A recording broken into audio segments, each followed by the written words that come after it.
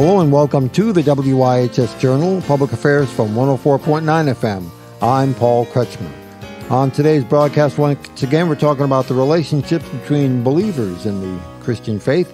And my last observation was that Billy Graham protected himself by never being with a person of the opposite gender alone. And so they had developed all of these principles to hold one another accountable so that they would be above reproach as people who had a lot of influence and who were traveling a lot. And we only know the Billy Graham rule as far as it was, went with men and women. Yeah.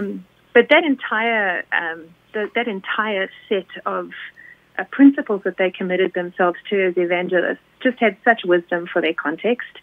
And I think one of the things I want to distinguish between in the book is that there was more at play with Billy Graham's decision to be wise in that regard than just relationships between men and women.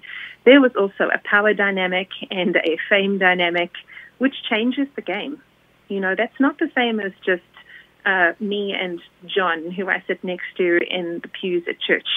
This has to do with star status and being away from home. The power adds a whole bunch of new dynamics that are over and above just general relational dynamics.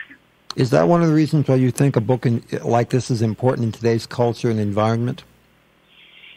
Absolutely, I do. I think so much of wisdom has to do with knowing when to apply things. Wisdom knows how to read a room. And the rules that are right for one age and one situation and one person are probably unfairly applied to most everybody. And I think Billy Graham was doing exactly the right thing, And our pastoral staff, I'm on the pastoral staff at a local Baptist church in town, and we have chosen to have glass doors for all of our offices so that there can be, literal transparency when we are meeting with members of our parish. But that doesn't mean that when everybody goes home that they should have glass doors in their houses. There's something about being in the church context where people are disclosing vulnerabilities and there are power dynamics in play, and the things you share with your pastor in confidence are not always things that they're sharing back with you. Those are not reciprocal relationships. Mm-hmm. And so there's a high bar. But it's different when that pastor is going out with their friends. There's a different level of disclosure. So I think that this book is saying, hey, when there's no power dynamics involved, which is the case with most of our relationships within the Christian community, we're just side by side worshiping. How do we live as family? How do we be brothers and sisters around the table, around the worship table, and get busy with God our Father's business in partnership? Two observations for you to reflect back at me with your view. One of which is, how does the church's don't touch, don't talk rules negatively impact Christian culture and fellowship? That's one point. And then another one is, it sounds from what you've told me so far that so very much of our relationship with our fellow believers is intended by God to be very intentional, not something that just happens or not just something that you fall into, not as a substitute or a valve to blow off steam when you're not happy at home or with other friends. And so this is somehow a way out of your discontent to make yourself happy at that moment without thinking of the consequences. Absolutely. Those are two very different questions. So first one, how do the don't talk, don't touch rules negatively affect the church? Well, I think we miss out when we don't hear one another's perspectives. In our large family reunions, when my family gets together, sometimes my sisters and I like to go off and do girl things, and the guys sometimes like to go off and do brother things. But if we spent all of our time siloing off by guys and girls, we would miss some of the big family catch-up, some of the big project conversations and projects that we need to take care of. Auntie Betty, we want to plan a family vacation. We miss out on some big picture stuff when we're not regularly in communication as the family of God. And I think we miss out on people's gifts and insights and wisdom when we're not talking to each other. So I think that's one of the big dangers. The second big danger is, as you said at the beginning, for those who aren't part of a nuclear family, they get left out. The stats are that 40% of the church is made up of single people, and they should belong and feel that they belong to the household of God, because God has made them part of the household. But if we keep cold-shouldering people as if they're a threat or a predator, then we're not really making space for them.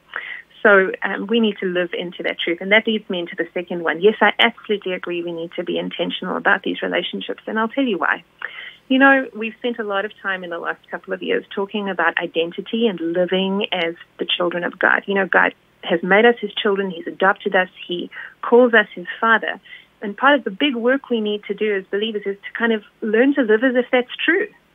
You know, to replace all our false identities and idols and live as the beloved children of God, because as 1 John 3 says, that is what we are. That is what we are.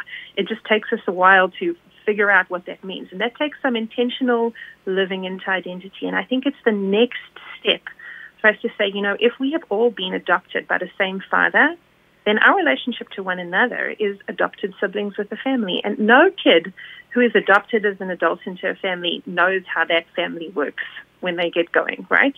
An adopted child has the name, the privileges, they have the inheritance.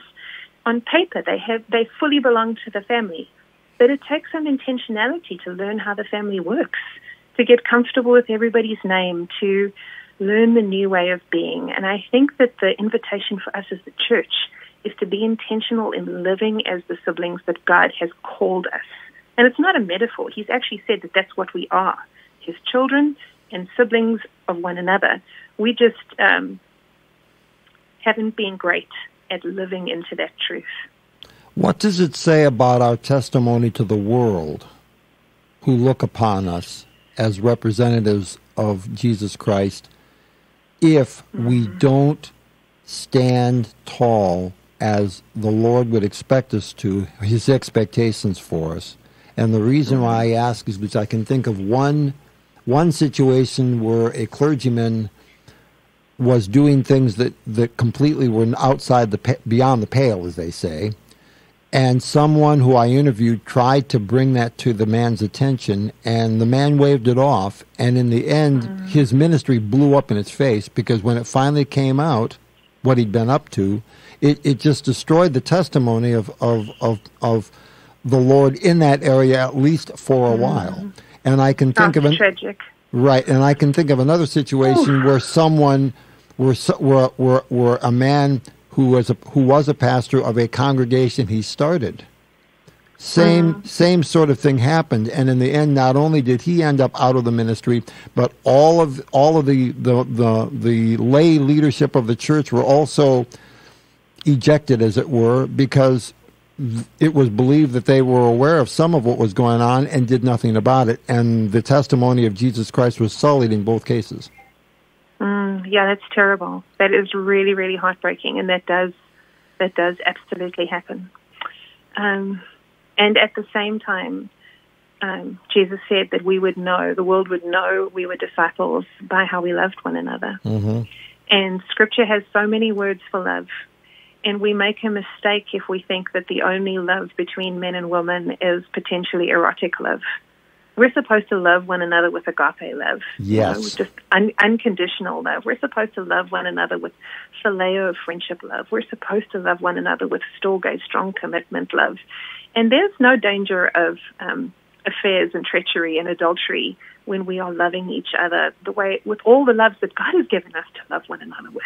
I think if we could dial up the love on those ones, which God has given us and which model his family priorities, I think the world would see more of his witness, not less.